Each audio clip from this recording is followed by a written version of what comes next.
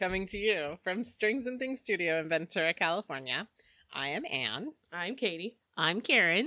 And this is the Strings Unraveled Book Club.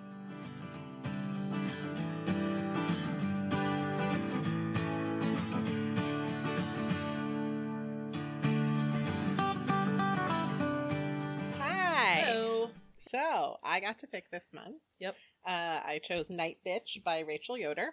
It was a new release on the Timber Books Instagram, and it sounded like it has a great cover. Mm-hmm.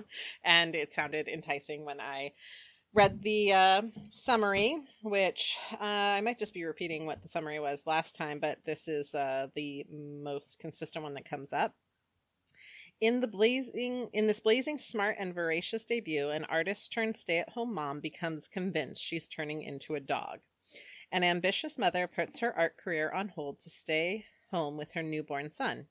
2 years later, she steps into the bathroom for a break from her toddler's demands, only to discover a dense patch of hair on the back of her neck, and unusually sharp canines.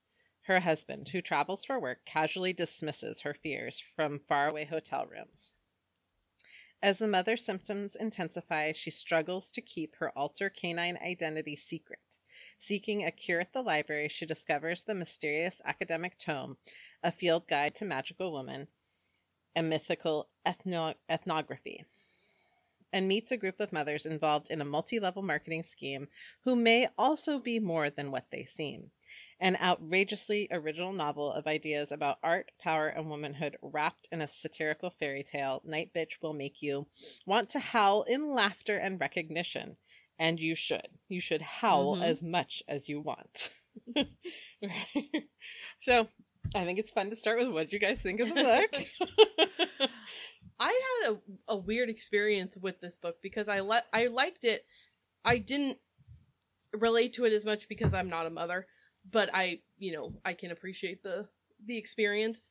I did think it was a little slow, which it's not that long of a book, but I still found it a little slow at some points. But overall, I liked it. I finished it maybe a week ago, and I intended to go back and re-listen at least to the last chapter, and I forgot. So it's not as fresh in my mind. But I know you just finished it. I just finished this morning. Yeah. I finished the last 35 pages this morning. Karin, you liked it? Any other impressions? I really, really liked it. Parts of it confused me, and I didn't like as much, but I would say about 90% like. Yeah. Overall, I enjoyed it. I was like, I like to jump ahead and try to find the threads.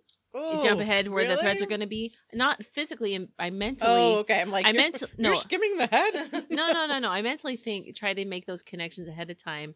And there's places where I was confused how the connections were made.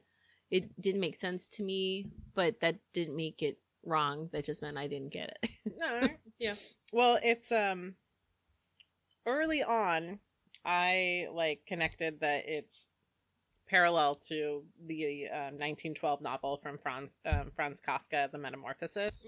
Which, have you guys ever read? I have a feeling I did. It's or an abridged version, maybe? I don't remember. Well, it's a short book. Then I probably have read it, because I remember that. I read it. My after effects of reading that book were like, I feel like I should learn German so that I can read this book in its original language, because I was captivated by it. Oh, because this was not written in English initially? No, Franz Kafka's Metamorphosis. Kafka. Yeah. Sorry. Everything's written for the English person, right? Right? It's all written in American. Well, and so I wonder if I didn't read not the best translation of it, because it's such a captivating concept. Yeah. And so because of that parallel, again, I've chosen a new novel. There's no book club questions for it. Yeah, of course. So I was like, well, I bet there's some kind of questions about a novel that's been around for 109 years. So I found these AP English questions, summer reading questions for Kafka's Metamorphosis, and I just changed the names and characters.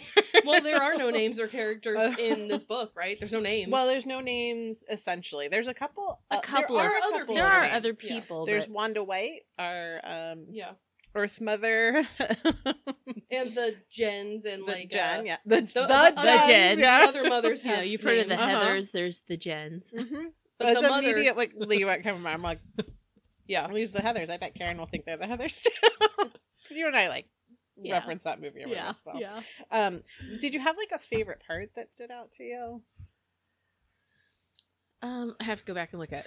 But yeah, there was. I think I bookmarked a couple things. It is so fresh. I Uh-huh. love. There's kind of this break after she goes insane with her friends, her grad school friends. Oh, Oh, I and did like that part. And then, Yeah. well, I like that. But Uh-huh. then like 15, 20 pages are of her looking back on her childhood with her own mother. Yeah. And I love that, like, rewind to her Mhm. own mother and how that feeds forward generationally.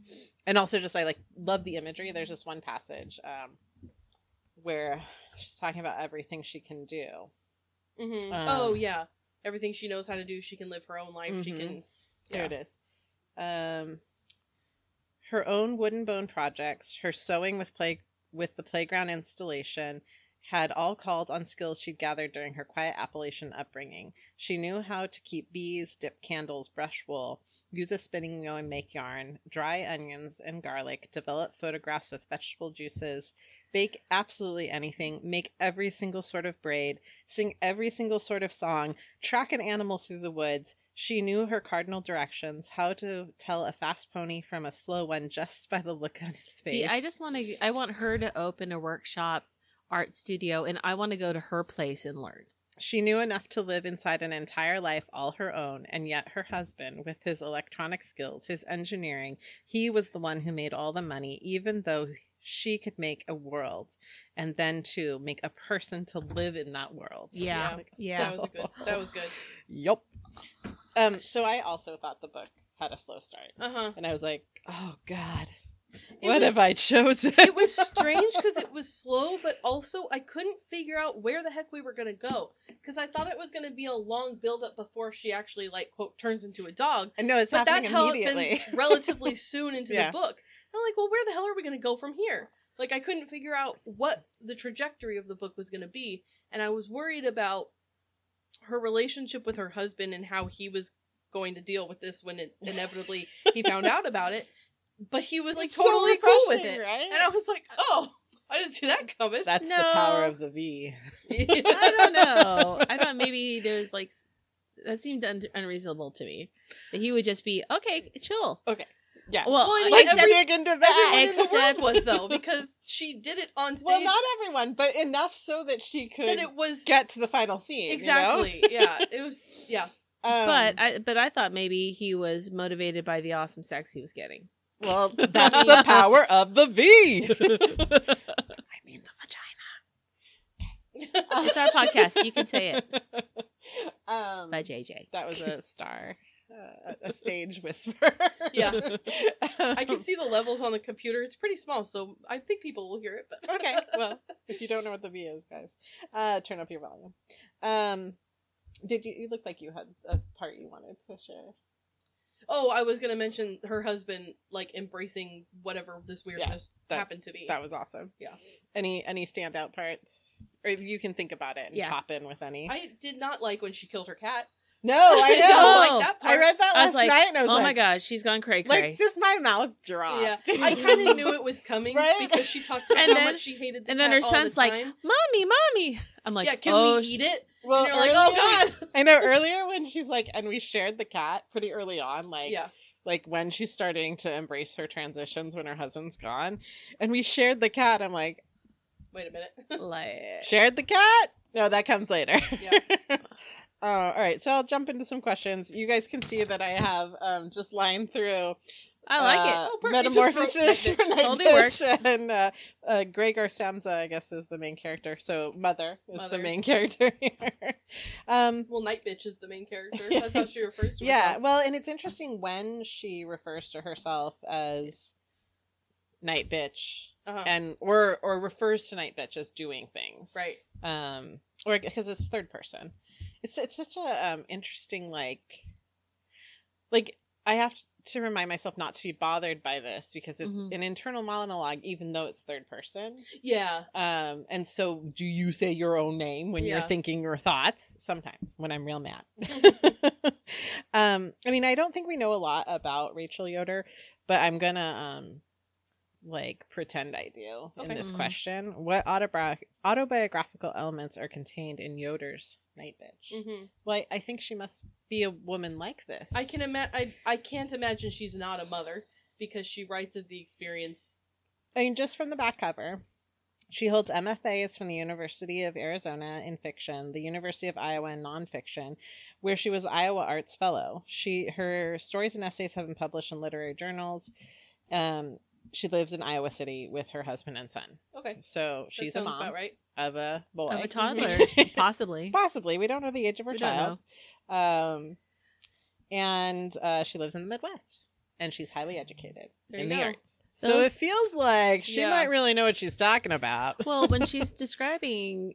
I know my kids are mostly grown now, but I remember that exhaustion, that this was my life now, what have I done, feeling that she's kind of gone through, like, wow, okay, I thought I would get to do more, but now this is my life. I was like, oh, I remember those days. But also, like, the juxtaposition between, like, because I can imagine that's how I would feel if I, were to have a child, that you love your child so much and he's the most important thing in the world and he's perfect and he's beautiful, but also at the same time, like, this was also perfect and beautiful and I want that too. Yeah. I remember, like, maybe 2 or 3 years ago, I was getting Starbucks before work, and so I've always worked, but I worked part-time and was home with my kids during the day and then worked at Anacapa in the nights, and then now I work full-time. And so I was getting out of the car to go to Starbucks, and there were these 2 mommies with their strollers and their little ones in their stroller walking by, and I was like, oh, how fun. I really miss that I could just, like, start my morning whenever, or after I drop off the older kids, and just have some, like, time with my little ones. And as they walked by, and they're like, oh, I don't know how we're going to pay for this and pay for that. And I was like, oh, yeah, I don't miss that. Yeah. Oh, okay. Yeah, that's fine. That's fine. Plus, they're big enough. They don't want me to put them in the stroller anymore. That would be a little weird. 20, 13, and 10. Mom, we can drive. Mirabella might be amused for a short time. She's pretty whimsical. But I mean, like, of course, not knowing much about the author, like, the way she writes this, it must be autobiographical in a sense. I mean, it has deeply personal detail, but also, like, she's able to get in touch with not just motherhood, but, like, womanhood too. Yeah, exactly. Okay. What is mother's identity crisis? I mean, I think we really just kind of danced around that. Yeah. She was a successful professional, and she thought she could have it all. I was joking about that at work today, and I don't think anyone got my joke about, they're like, well, how could you, do this test too? I'm like, well, when I was a little girl, I was told I could have everything. Yeah, you could do it all. I'm sure I could do this one more thing. You're told you can do it all the time. And you're like, yeah, you could do anything you want. You could do everything. Until it comes time to do everything, you're like, I can't freaking do everything. Well, you can do it, but they don't tell you there's a cost. There's a cost to it. That, I mean, it sounded like in the beginning she tried to do part-time. She tried to do both. Or even to just maintain her directorship. Yeah. Yeah. And she didn't like having her baby in daycare. She wanted to be with him, and so she gave that up to have him with her. Well, it's by calling herself mother, she has abandoned that identity. Yeah, exactly. And Nightbitch like allows her to bring that identity back. Like, that's her original identity, or maybe this is a new identity of the two selves. Yeah, there's a part she talks about back when she's with her friends having that luncheon, and there's this quote that she talked about. It was there that she buried. It was there. This meditation she needed to counteract that. cud that she discovered with a startling pang of nausea that she had pushed all the anger and sadness, all the disappointment about how her life had turned out. It was there that she had buried the talented, plucky young woman with big ideas and an unusual point of view. Sorry. That young woman was down in her intestines, biding her time, or perhaps dead, suffocated in all the shit. I love that passage so much. Yeah. Because that is womanhood, is a lot of blood and shit. Uh-huh. Yeah. Yeah. That is universal. But maybe whether this you is where are a mother or not a mother, whether you are a grandma or a young woman. But I think that young woman was not meant to be buried. And maybe this is where Nightbitch is coming out. This is being transformed because that young woman that got buried wants to come out. She's so much more dynamic than her friends' work. Oh, like, yeah. I mean, granted, this is a very, like, I mean, we know the behind the scenes, and we don't know their behind the scenes. We only know her behind the scenes. But, like, her ideas are so much more dynamic, just unrealized, you know? Mm-hmm. I love when she throws the table up and then abandons the friends. This leads right into the identity crisis, leads right into this next question, which is discuss the theme of isolation in Nightbitch. I mean, she is the author of a lot of her own isolation. Yeah. Which might be a natural tendency for her. She's not meeting with a gaggle of women from grad school. It's not like a big sorority of women meeting. Mm-mm. She just had these, I mean, in this scenario, she's meeting with these two core friends. So she might not be the kind of pack animal that has a ton of friends anyway.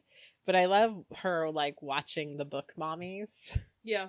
And not wanting to engage in them, but definitely wanting to observe them. She's like her own Wanda White, observing the book mommies. Yeah. Did Wanda White really exist? Or is this That's a great pseudonym? question. We'll think about that. Well, a pseudonym or a figment? Yeah. Because, I mean, there's a point where she thinks she sees her and she chases after her, but what's real and what's not real in this, you know? Yeah, exactly. Is Mother / Nightbitch, is she having, like, a were-animal transformation?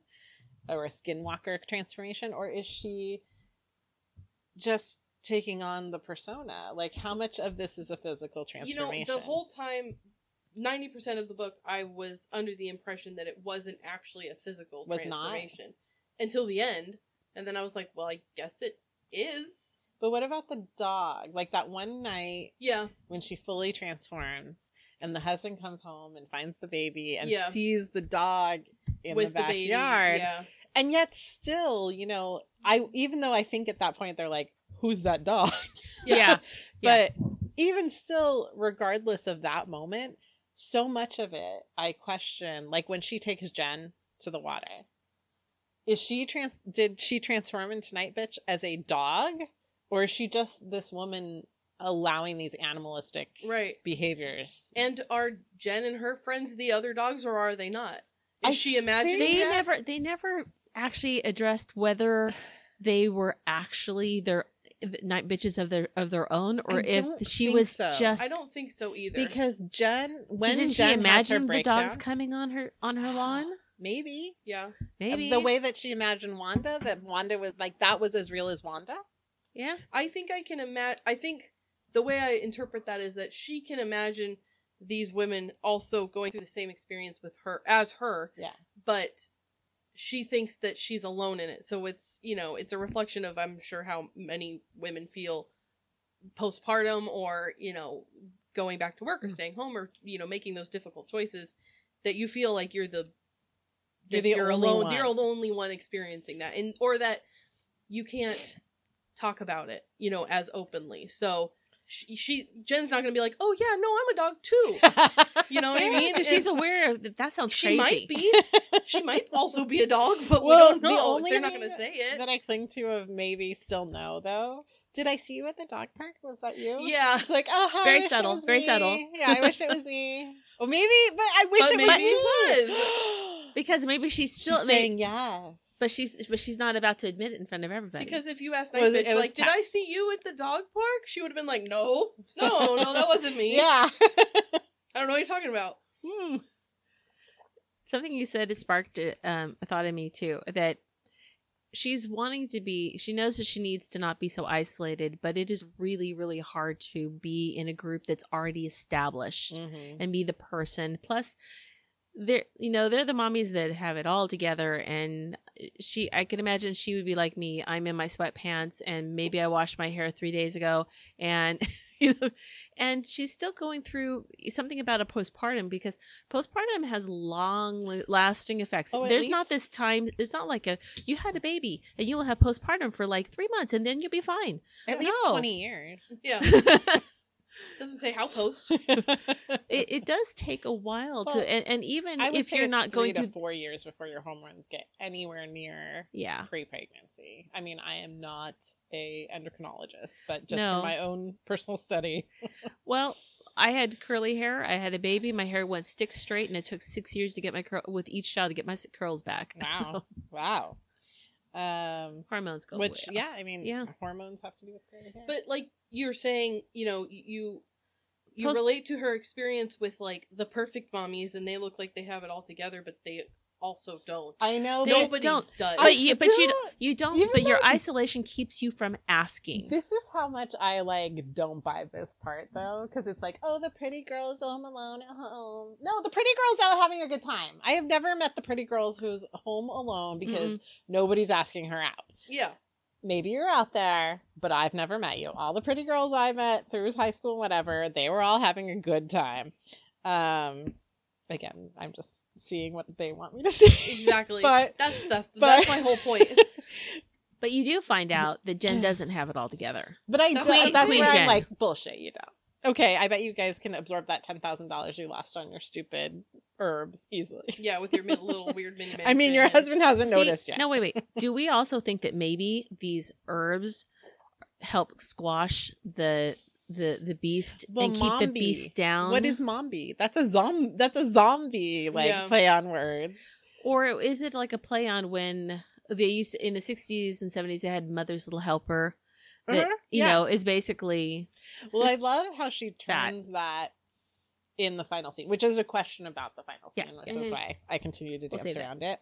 That's fine. How does Nightbitch illustrate the following maxim? The more you do for someone, the more that someone takes you for granted. Yeah. Very illustrative. Oh, yeah.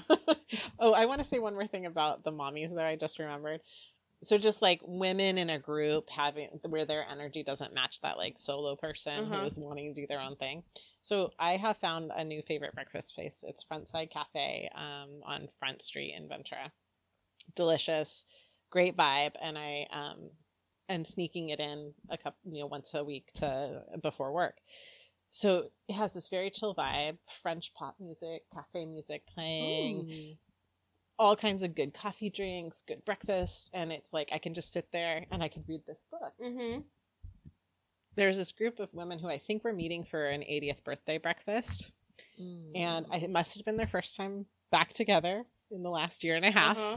But I swear to God, they were a group of cackling hyenas. Yeah. And they took this like chill vibe of this place where I just wanted to sit by myself. And they turned it into, I mean, they're just having a great time with each other, but I was like, There's other places for your enthusiasm. oh, like a public restaurant that's open in right? airy. It's the wrong place. How dare you? Any place that's not my place. Right? Yeah. Right? Couldn't you have been like 30 minutes later? But it was just kind of, I was having this bad attitude. I'm like, reading about her hating the other mommy. So not wanting to be absorbed into that group. Well, these wonderful women were having a beautiful time celebrating their friend. They're so loud. Yeah. How dare you have fun? Don't you see I'm trying to relax? I have a quick question. Let's compare the two different groups of women. You have the highly successful like group. the two friends, like The two her the grad school friends versus the mommies, the mommies, where she doesn't fit. She doesn't fit in either one. But the mommies, I think, are more welcoming. Well, her friends because were friendly, and I feel like I've had that same experience. They were until they stop even including her in the conversation, and they pretend that she doesn't exist because she's not in an intellectual was very place busy with chewing them. Kale. Yeah, being a cow. It's the Yeah, I mean, I think that's an interesting you're in a different observation. place than us, and so we don't want to make you feel bad that you're not as smart as us or as successful as us. We're imposing our judgment upon you without actually saying it. But I don't think any of that was intentional. Not at all. No. But there is this like underscore with women, I think, where like I have had the experience where I'm with a group of younger single women and they think that I'm judging them for not being married or having children. And I'm thinking they're judging me because I've got a bunch of kids.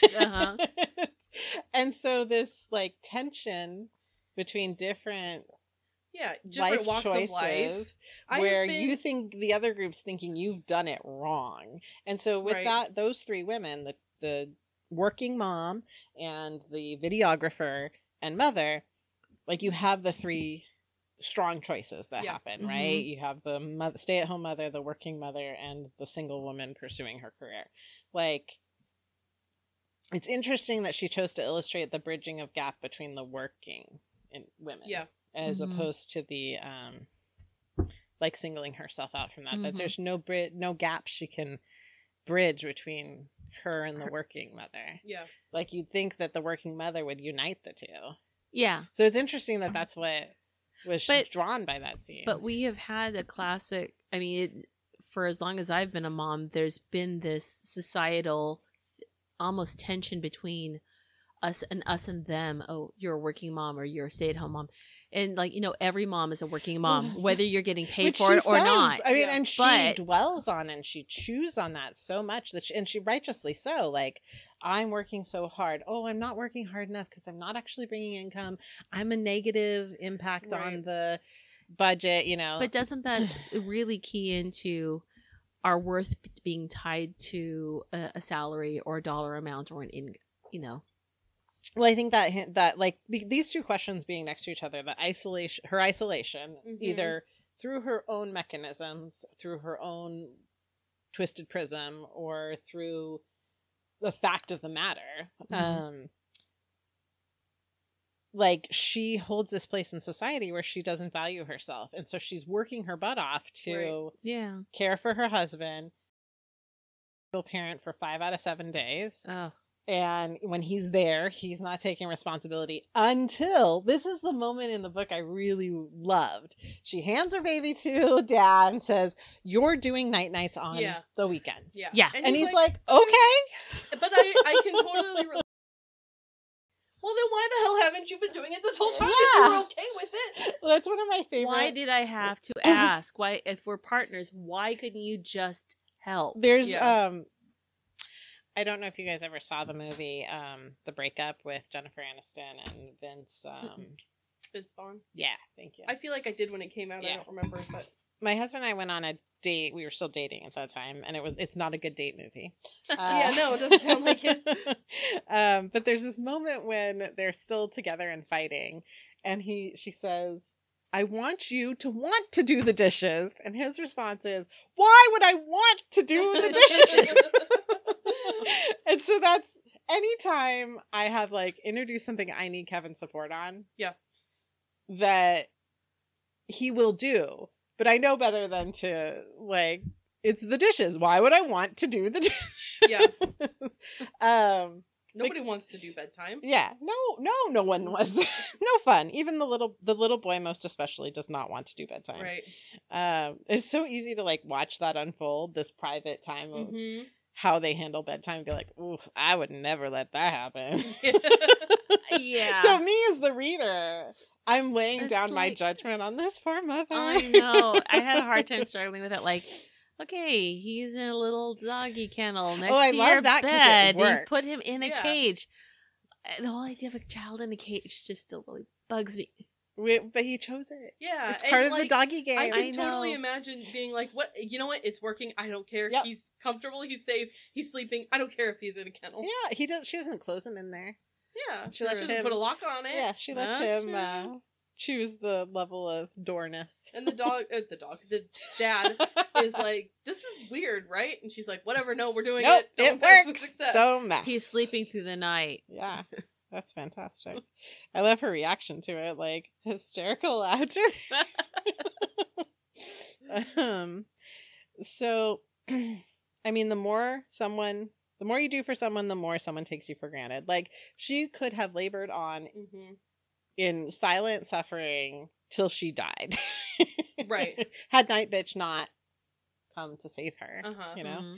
Mm-hmm. My mom had a similar kind of thing. She and my dad had a business together. She was working full time, tending to the kids, doing dinner every night, 7 days a week. And they were having just a quiet time after work one night, and he said, "You don't look okay." And she's like, "I'm so tired," and she just started crying. And he's like, "What's the matter?" Like, "I have all this stuff that I just listed." And he's like, "Well, why don't I'll do dinner every other night." And she's like, "Well, okay." Didn't think about asking. Yeah. I mean, I know, the whole time I'm listening to the book, I'm like, all you have to do is ask. Yeah. All you have to do is ask. Yeah. But it's hard to do. Yeah. Oh, yeah. and I think other generations, that was not an option. That was not a but for thing. her, this is a modern woman. You Yeah. know? She knows she knows. Well, She isn't knows, that so but she much doesn't- like what we're like a job I see, because I mean we span several generations here, but still share in this time of like all married women for some time now. This is our job to figure out what's okay to make our husbands do or ask our husbands to partake in as true partners, as opposed to just husband and wife. Like, I feel like at this point in my marriage, I could tell my husband I want him to do anything because it would help me, and he would do it. Oh, 100%. Yeah. Yeah.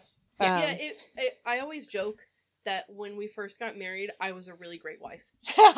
Me too. You know, I cooked, I cleaned, I did all the laundry. I did laundry once a week. It was folded and put away before James got home, and then I was like, screw this, I'm not doing this anymore. I never did that one. No, I did, and it took me a couple years to realize that wasn't how it was going to work. No. And he was like, that's fine. Yeah. I'm like, all I had to do was ask him. Yeah, at some point, I had this realization as a wife and mother, like, I didn't dream of being someone's housemaid. Right. Or chef. Nope. Etc. Or secretary or laundress. whatever. Yeah, like, and so I have where there's 5 capable people living in my house. And so we're all going to I'm going to tell you what you need to do. Like, I'm still going to be a guide for my kids, but here's how the washing machine works, and here's how the dryer works, and here's your dinner night, and we're all going to do these things. You pitch in because of family. Yeah, well, because no one, I'm not somebody's maid. Like, of all these things. Like, so I abandoned that for, like, probably 4 or 5 years ago. Yeah. Which means Mirabella was 5 when I started asking her to do her laundry. I show her how. See, for us before kids, we shared everything 50-50 because I brought in a paycheck. Oh, wait. But and when we only had one child, but I was still bringing in a paycheck, we shared with that. But when I became a stay-at-home mom, all of a sudden, I became mom to everybody. And I will tell you, the one time he tried to call me mother, I'm like, no, we're stopping that. I'm not your mother. And but as we moved into a house and the kids got older, and my mother-in-law is in our house with us. I stopped doing a lot of that because he already had a mother living in his house. He didn't need to. Well, I think he's also a grown adult who doesn't need a mother. And that's a thing. He's a grown adult. And there's some things. There was one point where he was asking his mom to help with something. I'm like, no, you will not do that. You're an adult. She's a retired person. You're not doing that. And I will tell her if you ask that again to tell you no. Because, yeah. Well, I think we all just shared how we shed our willingness to carry that. Well, a lot of it too is also, we did scouts because my husband wanted to be involved with scouts. You know, when we were Cub Scouts before the boys went on to be Webelos and other stuff.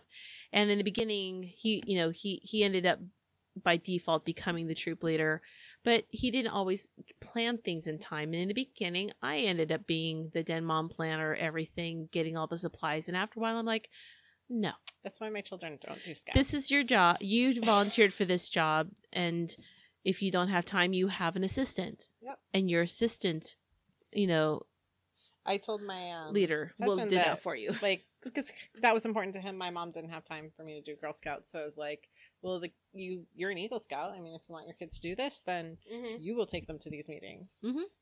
So we don't have any Eagle Scouts in our in our family. No. I did take them to the meetings because the meeting started before he got off work. But once he was no longer the leader, and they moved on That's to partnership. And that's partnership. Yeah, but telling me to go out and get the supplies for the craft you're going to do tonight, no, you have to come up with something else.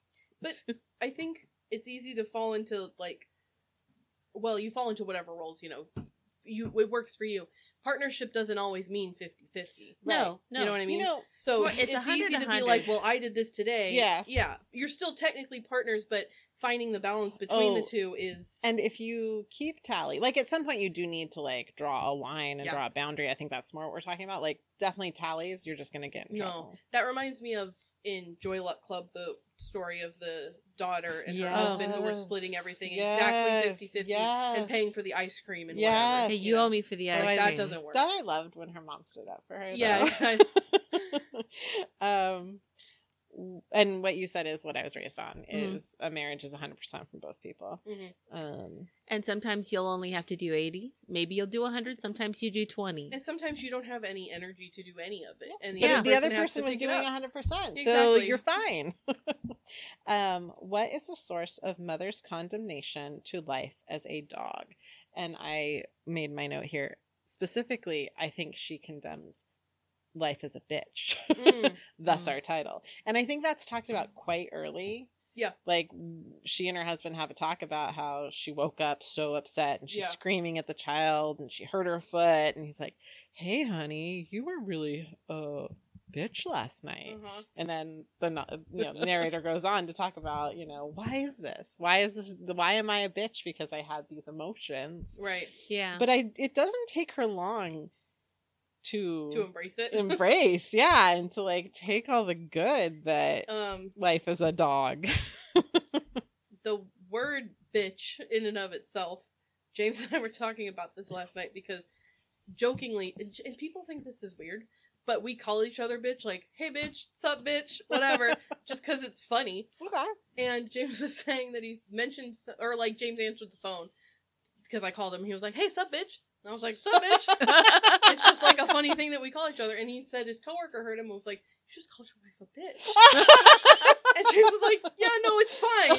His coworker was like, if I said that to my wife, she would leave me. And oh my God. No. If James called me a bitch in that way, I also would be very upset. Context. But it's like, I can take that word and embrace it and be like, no, it's a funny word. But if you use it non-ironically, then I'm going to be very upset with you. Yes. Yeah. He does not have permission for that. No. Nobody does. But... No.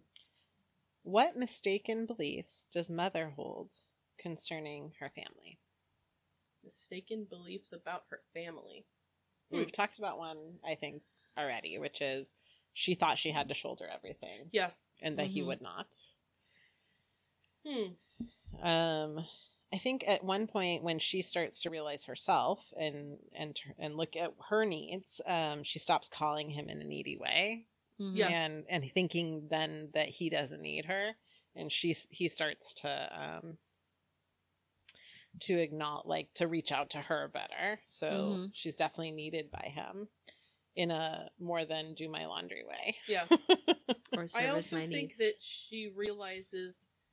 I think everybody thinks that their family is special and not like anybody else's family. Yeah. Like, but we're different than them. Yeah. But everybody thinks that, which means that we're all the same. You know what I mean? Because she talks about like, well, I'm a mother, but I'm not like the book mommies. Like, I'm not like those moms. But then when she realizes like, oh, they might also be dogs. You know what I mean? It's like, I think she realizes that her family isn't, special. Yeah. In the way that she thinks that it is.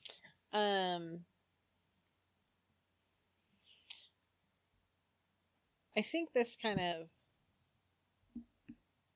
is the same question in a sense. What is the relationship between mother and her family? What clues in the story suggest that her relationship with her family, particularly her husband, is unsatisfactory? I mean, there's no clues. No, like, it's just kind of right told out written there. on the wall. Yeah. He's not helping her. She's exhausted. She has no enrichment in her life or no way to find her own voice again. Yeah. But where do you think she got the idea that they weren't partners? Because I'm trying to think back. I don't know at what point I stopped thinking that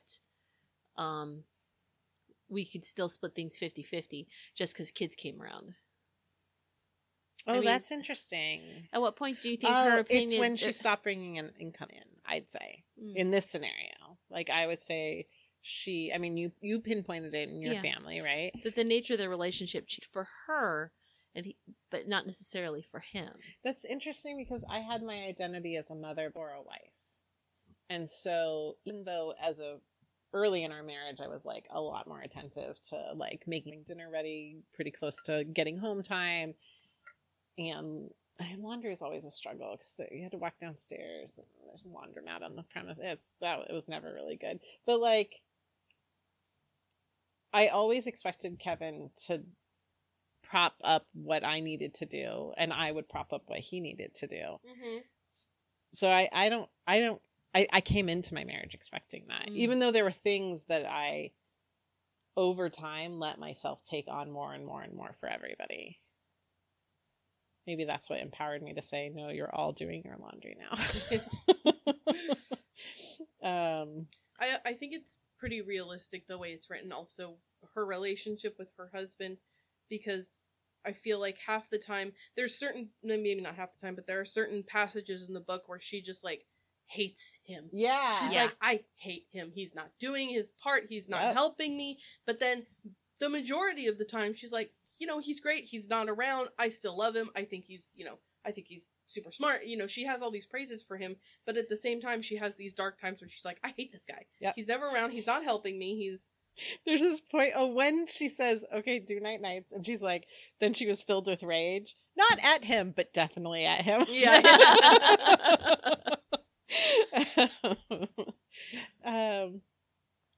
Okay, I'm going to have to play with this question because I think it's really good, but it's definitely geared toward the other novel.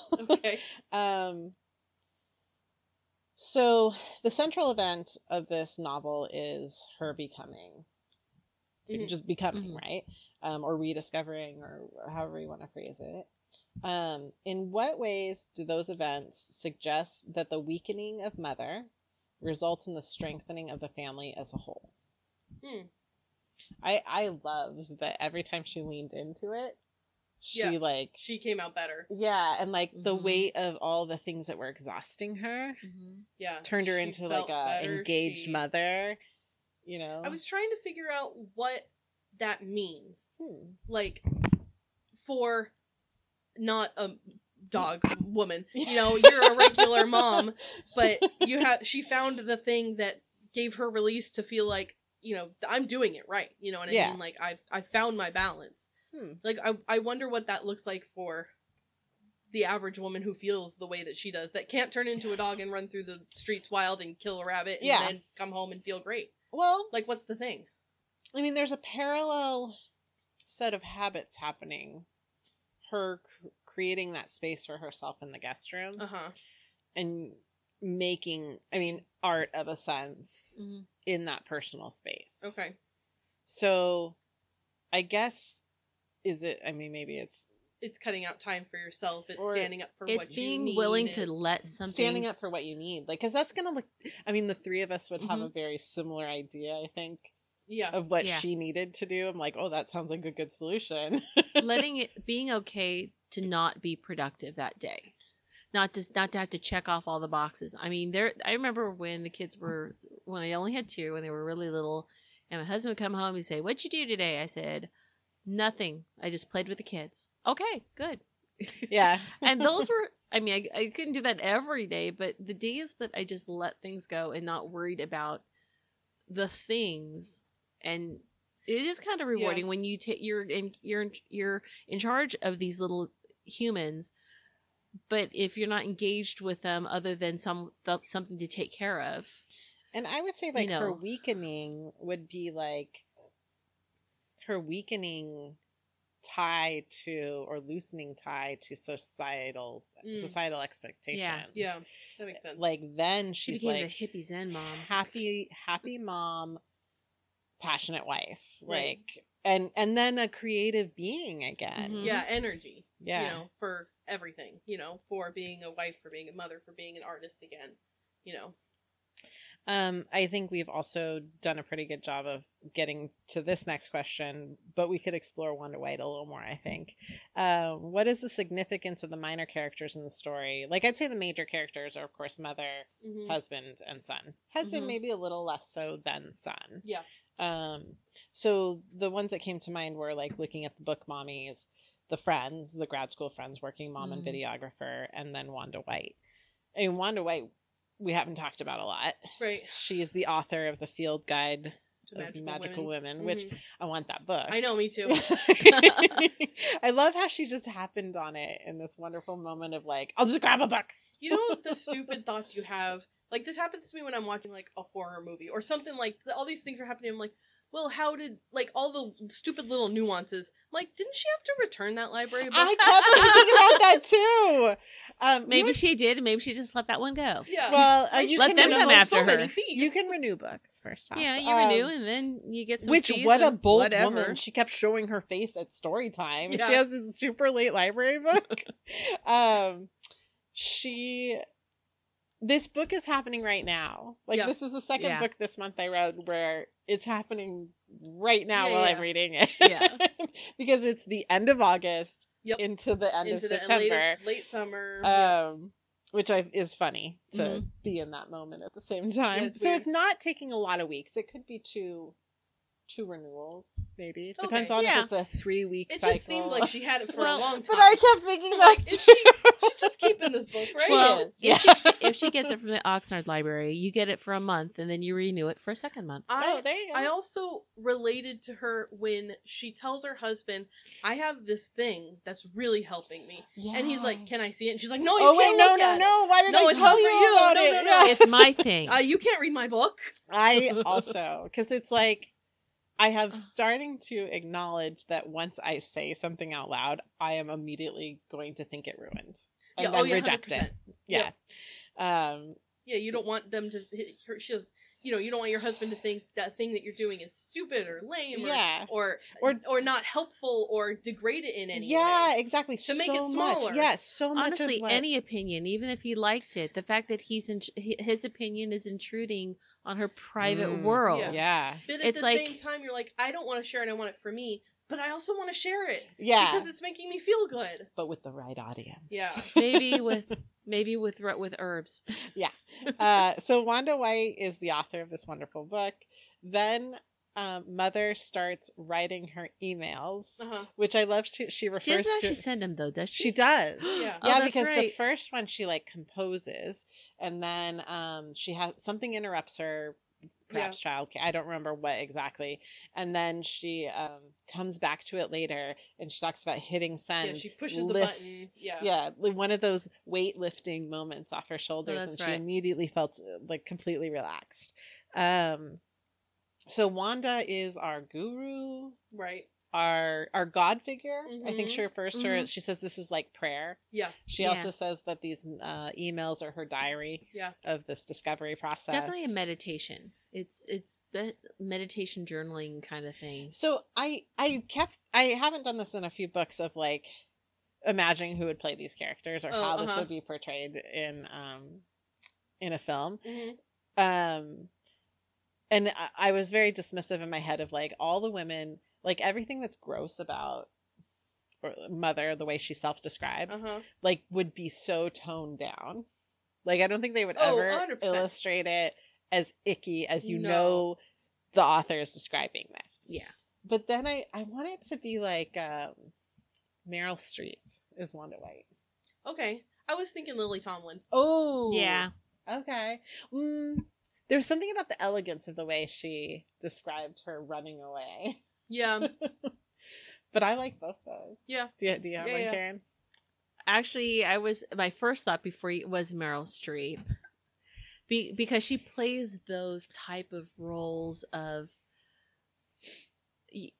leading and strong, but kind of in the background. Because Wanda, I feel, she's clearly, you never meet her, don't even know if she's alive or if she exists. She is this person who wrote a book, who may or may not be teaching as a professor at a university somewhere in Idaho. Oh no, University of Sacramento. Sacramento. That's right, Sacramento. Which it's like, maybe she's there, maybe she's not. I don't know. I love it when she asks, "Do you have like a guidebook for being a Midwestern magical woman?" Yeah. Like, this is great if I live, wherever they were. Okay, here's the question we've been all waiting for. What is the importance of the final scene in the story, the professional performance? Mm-hmm. Does the tone differ from the rest of the novel? So, would either of you like to share what happens in the last scene of the novel? I feel like it's fresher for you guys. So, well, I listened to this book. I didn't read it, and at the time I was doing other things, and I didn't pay attention to the timestamps, and I didn't expect it to end when it did. Because then all of a sudden I was like, "Wait, whoa, we're done." That's wonderful. I'm so glad you experienced it that way. Actually, because I wasn't paying attention to how much time was left. Really, I was like folding laundry. I don't know what I was doing. But it just happened, and I was like, "Oh, wait, okay, that's it. Okay, we're done." That is a perfect way for you to experience that, though, because I bet that's how the whole audience, no matter positive or negative experience, felt in this. So she shares what's happening with Jen. Yes. Jen is a publicist. Yes. And she's Jen is a broke down mother. Yes. And Nightbitch helps her get back to being a publicist. Okay, yeah. I love when she says, I'll pay you eventually. Yeah. I love that in this last scene, the roles have completely switched. I love that too. Yeah. I love that because when you first meet them, Mother is tired and worn down and broken. Mm-hmm. And in her mind, she has an image of Jen having it all together and beautiful and successful and always the perfect. She has a scent. She smells like strawberries, Which actually grossed me out. I do not like adult people smelling like fruit. Like baby what grown-up buys fruit-scented shampoo? Okay. That's kind of was like a little alarm bell in my brain of Jen lacking identity. Yeah. Because that's like a scent of shampoo I buy for my daughter. Yeah. So every time she said it, I was like, you're using your daughter's shampoo, aren't you? Yeah. So by the end, and in the course of it, Jen starts saying how much she admires and how much she just really looks up to Mother, and you find out that Jen's really super broken, and Mother has strengthened. Yeah. It's very transformative. Mm-hmm. She is just very, I don't want to say blossom because that's not right. It's like not a just metamorphosis. Yeah, like it's literally. exactly. It's a literal metamorphosis. But I even love she's the event ambassador, as she dubbed herself. She went. That's the fact that she felt. Yeah. So she changed her. She claimed her own identity from a nobody, unsuccessful, less valued person who won't even ask her husband to help, to I am the event ambassador, biatch. Yeah. I really, that like showed her ownership of partaking in this. Yeah. Okay, so that's the lead up.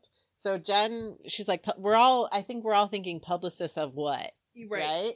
So this is not the final scene. No. So Nightbitch has a backyard event. Yeah. And there's a stake in the middle of the stage. Under a glass dome.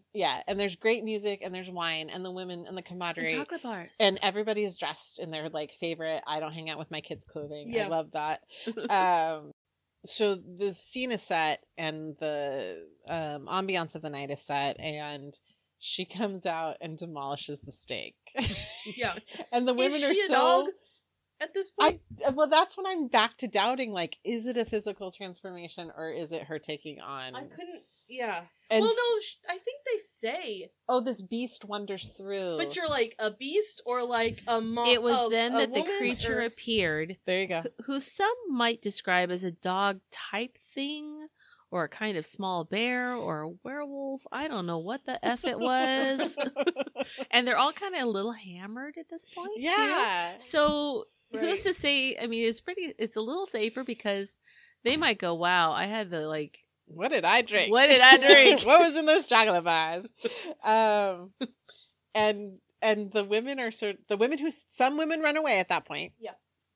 And the women who stay are so transfixed that they also become naked. Oh, and it becomes right. this and like clothes are, feminine orgy. Yeah. they were drunk and brazen and horny and rude, but but they were also quiet, reverent even.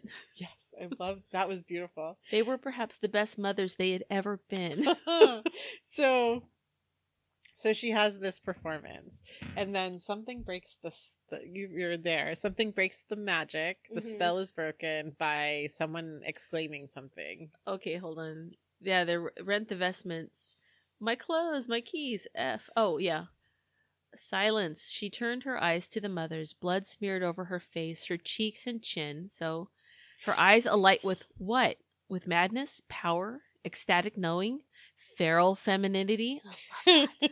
One mother screamed and broke the spell, and then another mother yelped, and it was done. Whatever balance had been reached was now horribly off kilter. They're running in her front yard naked. Yeah. They're trying to find their clothes and jumping into Ubers. My keys, one mother said. My clothes. F. Fuck, another one spat. That then screen goes to black, yeah. basically. So the next thing we pick up, we have about 20 pages left, at 13 maybe. I don't know. It's at the end. She has formalized this performance. Uh-huh. She is putting it on for audiences. When the audience arrive, they are given a small pack of pills. Yeah. And we don't know what. I imagine this is how she got Jen herbs. out of the herb thing. Yeah. And now she is truly successful at the herb thing. And so she puts on this similar performance. Mm-hmm. The bunnies just appear. Weren't you scared for the bunnies, like, right away? Yeah. Oh, like, yeah. Oh no. Because she loves to snap a bunny neck. Oh, yeah. And so they describe these bunnies just appearing and, like, how did they get on the stage? Is there suddenly a woods that has bunnies missing that were once in the woods munching and now they're not? The bunnies come on. Some things happen. They spoil the ending right there. They say she's famous for killing a bunny on stage. Yeah. They're like, oh great. Oh, that is what's gonna happen. So there's been a lot. If you are a PETA person, this is not a book for you. No. Oh, Which no. I'm like, how does she put this on? The great with big PETA? steak on the cover, right? kind of tells you. Fair enough. The raw steak, yeah. I wonder how many people I put off around town by reading this book. Yeah. The steak or the title, right?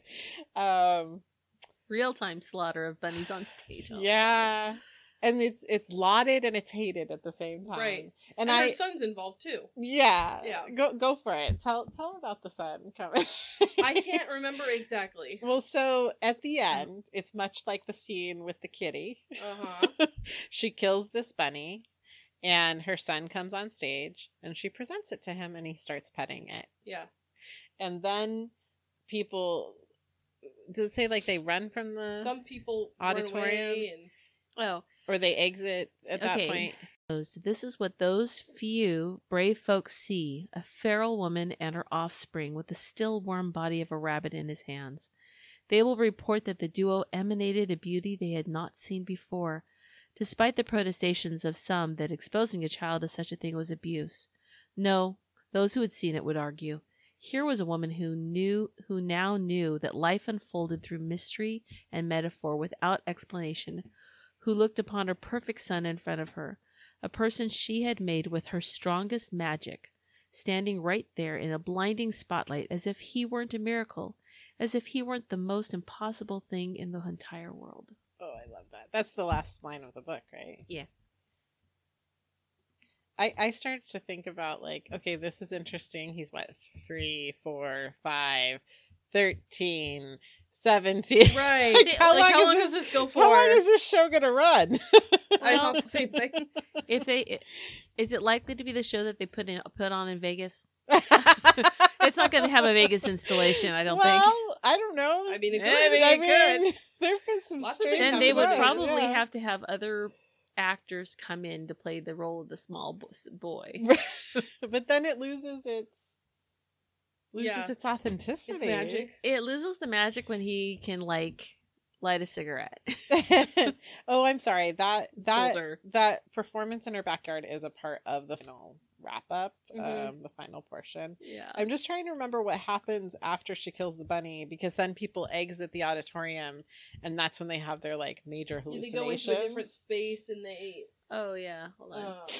Collective mania and alleged hallucinations commonly experienced at the show were studied at length by psychiatrists who concluded there must have been a large-scale drugging. After all, each audience member was given a small packet. No, that was during the theater, not at the backyard. Sorry. No, that's what I was looking for. Oh. Yeah. That is at 98% in the audio. Okay, here it is. So she kills the bunny. She growls. They grow uneasy, the audience.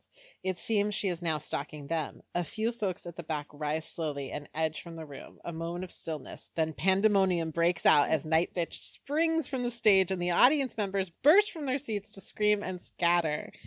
Some members will report that it was then that they were chased into inexplicable forest area so thick with leaves and vines. Some people find themselves in were-mother dens. And that's when it goes into the psychologist studying these hallucinations. And that strange packet of pills they were given. Right. I mean, she says a couple times throughout the book that she's working on an art project. Yeah. Just as an excuse for what she's going Right, through. that's what and I she figured. says, well, I did too. And she says, oh, I think it might be a performance piece. And the whole time I still you're thought that thinking, was life, like trying to get through life. No, I thought Yeah, I so kept thinking too. she was Like, just she's making saying, excuses and oh, lying yeah, and just I know making it up. I'm acting weird, but I'm doing a thing. But then she's like, you know what? What if I actually do this thing? Yeah. It's It's like it turns on and becomes something real when Jen shows how broken she is. right. Yeah. She's like, I got solutions for both of us. I can do this. Well, I was delighted by how this book ended up. Yeah, it was a weird journey. Oh yeah. Well, I'm really glad to sit with you guys and find out that you didn't hate it. No, I didn't hate it at all. No. There's just parts of it are disturbing. The I mean, first- you just yes. can't Oh, get yeah. as a. Well, yeah. I mean, gutting the cat. You knew it was going to happen. I I hope didn't she was going like to it. clean You it hoped up it- before the boy saw I it. I'm like, didn't she's like going to hurry up that. and clean it. And then the boy sees it. There's no time. She Yeah. was in that feeding frenzy like sharks get into, where she loses time, just stops for her, but not for the world around her. So yeah. No, it was really, really good. Yeah. So Good choice. apparently I'm known by our clientele that I pick the weird stuff. What Oh, else did you pick that was weird? I get that feedback about the ocean at the end of the lane. That's the one That where was they're- good. That's was the one where they're good. like, you always pick the weirds. Oh well. This goes in that category. This too. is definitely weird. I'm not saying Yeah. this is weird. But it was enjoyable. I like weird stuff, It was so that was interesting. good. Yeah, it was. I'm glad how it turned out, because the first 60 pages or so, I was like, oh, what did I do to us? Yeah, it was strange at the start. I listened to this exclusively driving. I just happened that like on my commute here and back, it just that's what I listened to. In the first couple of days that I was listening to it, like I said, I couldn't figure out where we were gonna go from where we were, because it was like I just had the impression that at the end she was gonna turn into a wolf. That was a dog. That was the end of the book. Yeah. She did it, but it happened right away, and I was like, oh wait, how? Where are we going? How is this gonna end? I couldn't think of a path that would get us from here to there, But there was so much more. All the good stuff was yet to come. Yeah. So do you guys have any book recommendations from other things you read this month? I didn't really read much else this month. I started, which I need to get back to because I was enjoying it when I was reading it. It was One from the library, so I have to open up that app to figure out what the name of it was, because I can't remember. Oh, it's called One to Watch. Ooh, and what's that it's about, let me find it. It's about a girl who is a, One to Watch by Kate Stamen London. It's about a girl who's a plus-size fashion blogger, and she, like, live tweets and loves this show that's essentially, it's like The Bachelor, but they call it something else. And it's about her being cast on the show as a fat girl, and, like, her interaction with how this all works, and it was entertaining when I was reading it. I need to check it back out at the library to finish it, but I was enjoying it at the time. All right. How about you, Karin? I read a lot of books this month. Yeah, you're a book. You're a book devourer. I mean that as a compliment. So Claire, when she was a guest, she recommended Beauty Queens. I read that. Super enjoyable. It is a little bit like Lord of the Flies, but with pageant girls, which I loved. But there's a lot more to it, and it really touches on femininity and how women view other women and how in our own strengths and stuff. But I just started a book called Monster She Wrote, and it is really good. Let me see if I can get to the. I love Murder, She Wrote. So is it just a play on that, or it's more than that? It's actually every chapter is a. Let me see if I can go to the about or to the intro, because that's really what talks about it. Okay, so what it is it talks even before there was Mary Shelley, that we don't have. I read this book is about women, Gothic and horror writers of the 16 and 1700s. Ooh. That we would not have any of the horror writing that we have today, except for these early women authors who actually wrote under their own names. And so it's really, really, I like Monster She Wrote. Monster She Wrote by, who is this by? Oh, there's a lot. Part 1, The Founding Mothers, Margaret Cavendish, Mad Madge, Anne Radcliffe, whom Jane Austen often referred to her books in, like, Wuthering Heights and Northanger Abbey.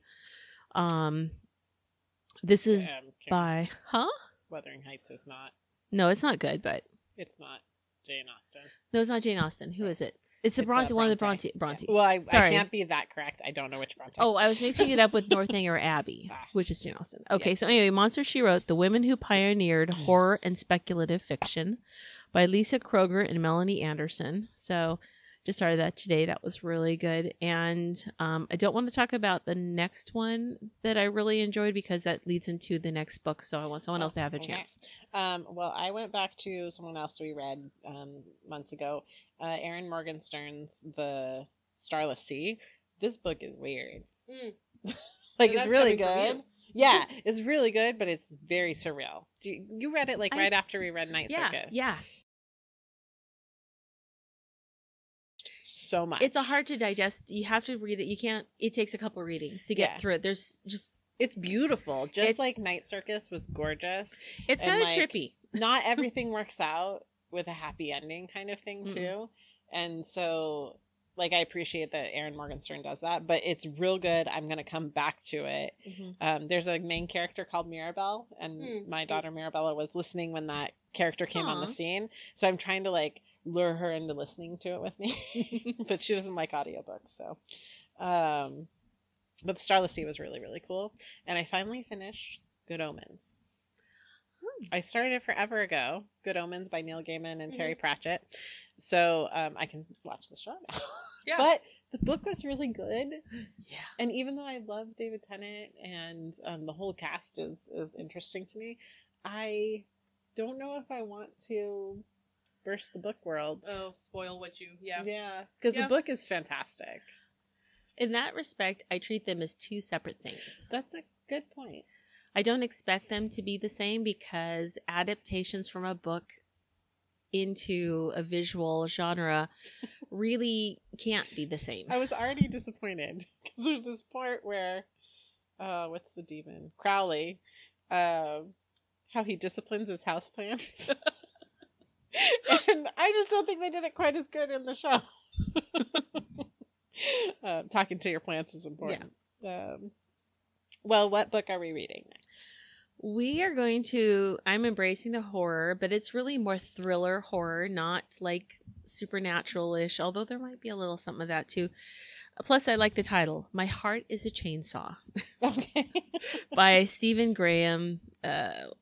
Where's the rest of Jones. his? Jones. I thought it was Jones, yeah. And let me go to my little synopsis. Hold on. Yeah. So, before I tell you about this, this is a new book. It came out August 31st. Ooh. It's so new. I was like, good luck finding questions. Yeah. Yeah, I'll be taking a note from your book on how to do well, that. I have a generic stack of questions somewhere. Yeah. Tucked away in I'll a prepare cubby. for it. I'll probably do bookmark places that I want to ask questions about later as I read. But to get ready, I have not read this author before, so I wanted to familiarize myself with his style, and so I read The Only Good Indians, and it's so good. That's in my read list. Yes, Only Good Indians. It deals with like connection and family. In a tribal way. He's an indigenous person, and something happens. He was a group of other kids who do some really stupid thing that basically, if someone almost dies, and it's 10 years later, and the ghost of this thing he thinks has come back after him, even though he moved away from the reservation and bad things happen. That is The Only Good Indians. That's the book I was like, this sounds like you've already read it. No. That's Only Good Indians. And his style of writing, I thought the author, and I also did the audiobook, and I thought that the narrator was the author because it's a very similar style of speech, but it's not. But anyway, so I'm really excited for this book. My Heart is a Chainsaw. I am not, and he's a professor at in Colorado, in Boulder, of literature, professor of literature. But it follows Jade, a half-indigenous teenage girl living in the small town of Proof Rock, Idaho. With an encyclopedic knowledge of slasher films, she becomes obsessed and entangled in what she believes to be the next Halloween, not the holiday, but the movie, going on right in front of her eyes. It's with this background in fictional killers that she tackles the problem, going over what each would do, and in an almost mathematical precision tries to decipher what will happen next. In typical fashion to the movies she loves, there are twists and turns and over-the-top deaths written with wonderfully gruesome detail. For horror fans, it's like your favorite box. It's like your box of favorite chocolates. It goes more into it. I don't want to spoil it, but I'm not a fan of slasher films, but I like the author's style of. I'm actually not into scary movies, but I like scary books. I've gotten into it. I think that if I watch a scary thing, then I ask you if you've seen it, and you've seen it. I don't know if I've changed over the years. There was a time where I went with a bunch of coworkers to see Friday the 13th, and they were all laughing, and I couldn't understand why they were laughing. How can you be laughing? This gruesome, horrible thing is happening to someone, and y'all are laughing like it's a joke. That wouldn't be funny if it was real, but it's not real. But and now I watch like American Horror Story and stuff like that. So I don't watch scary movies. Yeah. I don't watch anything scary. No, I don't mind reading scary, but I don't like watching scary. I don't mind reading scary. I don't want to watch scary, and half the time, like if I do watch something, it's because it's on my Kindle and I can fast forward over the parts that I can't do it on a big screen. Yeah. So again, Stephen Graham you Jones. Skip parts in books? What? I can't skip parts in books. No, she no, skips in parts the of movie. movies. In the movies. Oh, okay. No, I don't skip parts. In books. Sorry. So many accusations the for me. Sorry. The only times I skip things in books is when it's really, really, really technical, and they're going on what's that guy who wrote Tom Clancy? Tom Clancy. My mom says that's what puts her to sleep in those books. Like she uses them as sleeping pills, literally. I stopped reading him after a while but I've never read him because that sounded awful. Yeah, and I can barely Never watch read. the movies, honestly. Anyway, so My Heart is a Chainsaw. Well, that was fun. Was a perfect pick for October. I'm glad this book wasn't a disaster. No, it was great. I would recommend it to some people. Yeah, exactly. I would have to know the person and be like, I recommend it, asterisk. You know what I mean? Yeah. Well, it's like there's a Czech Palahonic novel called Choke, where if you admit that you read that book to someone else, it's like, or you recommend it, and then they're reading it, it's like, you read this book? I felt that way I was talking to somebody about a romance novel, and this was a customer, and she listens, so I'm sure she knows who I'm talking about. And I told her I was reading this book, and I love this author, and it was really, I'm really enjoying it, you should read it.